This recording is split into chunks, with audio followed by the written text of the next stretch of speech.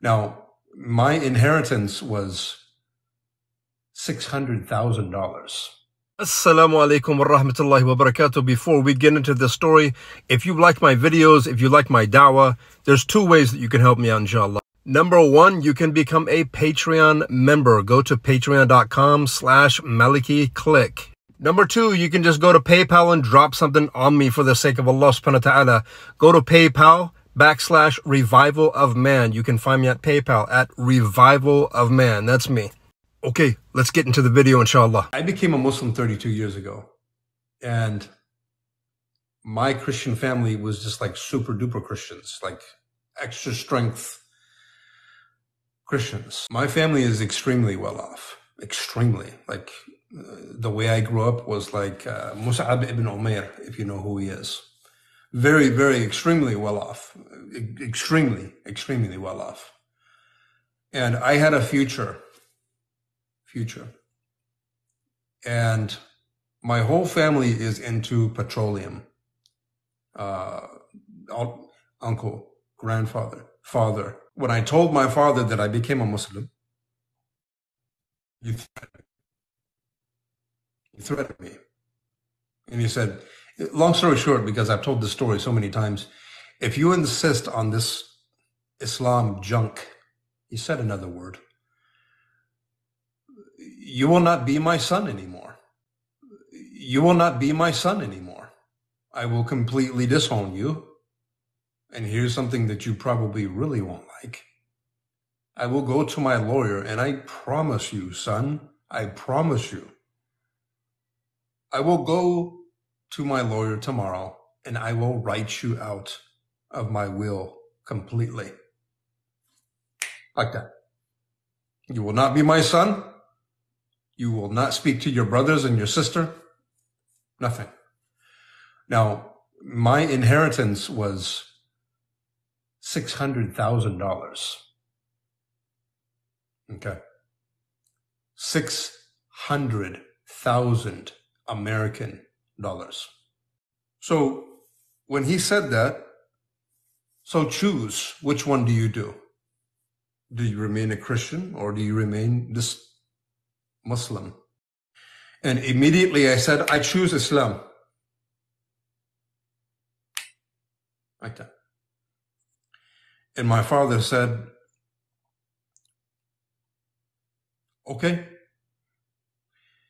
before you become non-existent to me, before I write you out of my life,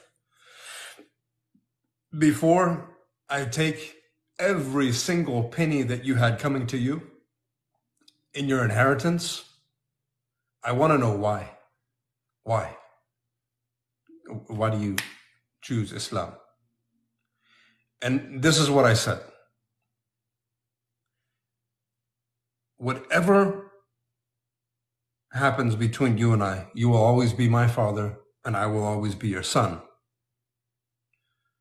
And in anything that you ask me to do, I will obey you. I've obeyed you my whole life.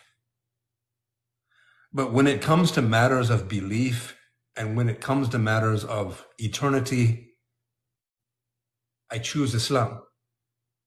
Because on the day of judgment, Dad, I will be alone. You'll be alone. I can't say anything for you. You're your own person. And you can't say anything for me. So when it comes to Islam, when it comes to my hereafter, when it comes to me choosing, I choose Islam. And the next day, he went to his lawyer and he made me, alhamdulillah. And immediately I said, I choose Islam. Like that. And my father said,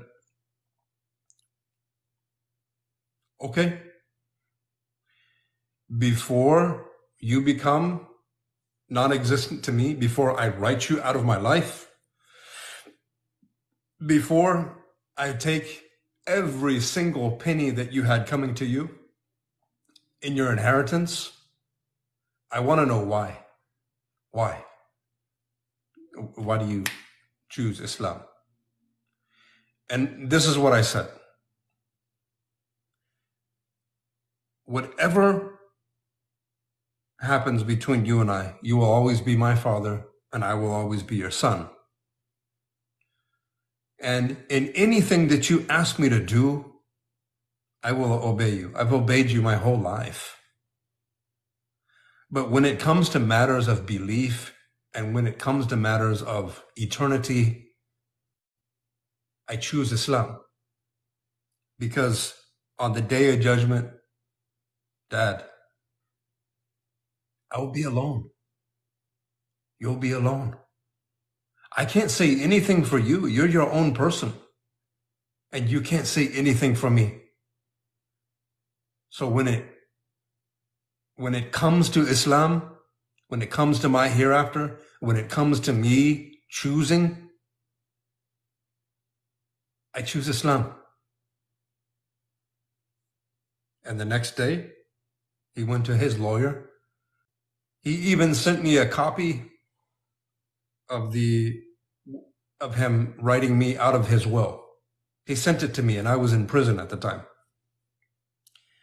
And there I read the note that I was completely out of his will. Nothing, not a car, not a dollar, not a penny, not a piece of land, a house, an heirloom, nothing. And I sat in my cell in prison where I became a Muslim. And the first thing that I said, Alhamdulillah. Alhamdulillah. It cost me a whole boatload of money. It cost me my father, my mother, my brothers, my sister, both grandparents on both sides of my family, my cousins, everybody. And they didn't speak to me for 15 years.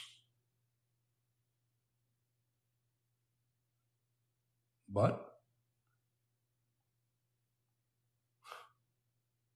when you look at it, when you look at eternity, when you look at you'll be brought before your Lord, your Creator, and asked, why did you deny me? You were this close to Islam. You believed, but you chose to be afraid of other people that I've created.